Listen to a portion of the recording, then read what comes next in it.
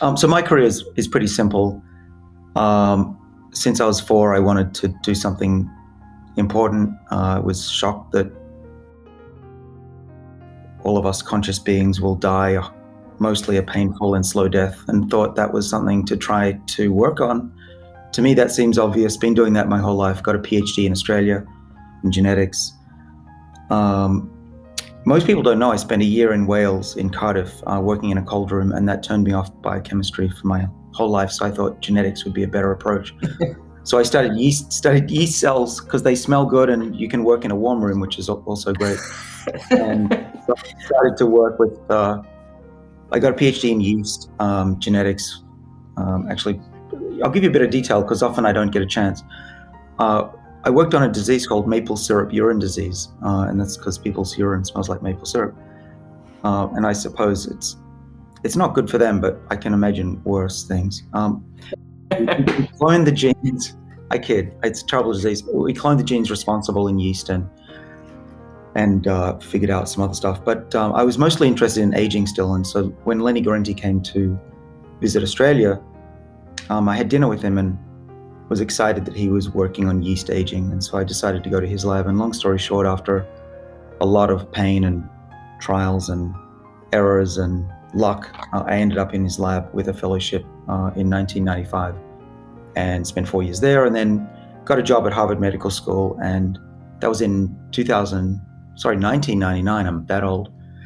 So that was 20-something years ago. I've been there ever since. And I run a center for aging and a lab of around 20 people.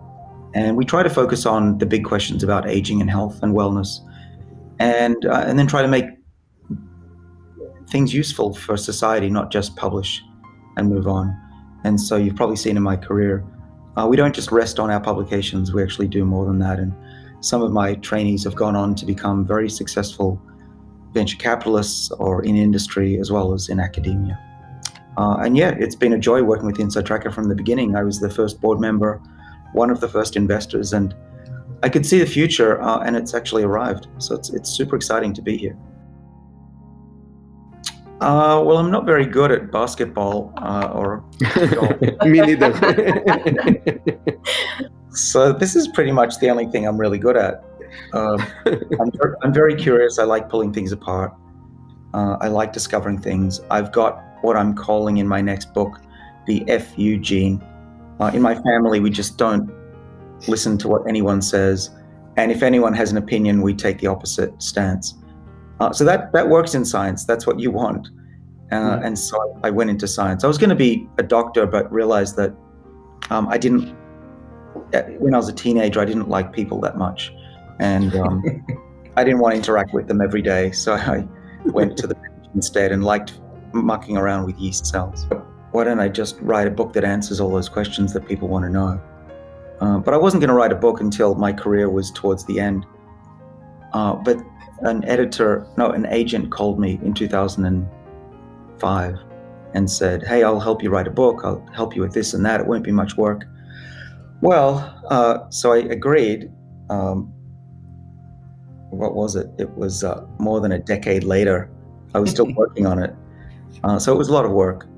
And that was also hard. The book got written. The financial crisis happened. My publisher and editor went out of business. And for a while there, it looked like the book would never get published.